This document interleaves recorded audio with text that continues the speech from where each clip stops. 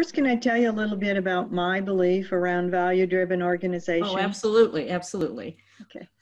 So I had, like I said, a long career in private industry and actually working for our city government. And in both cases, I was involved in developing a values document.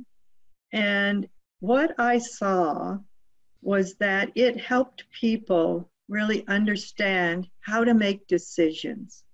So when you're trying to live in the culture and make decisions that fit in the culture, the values can guide you.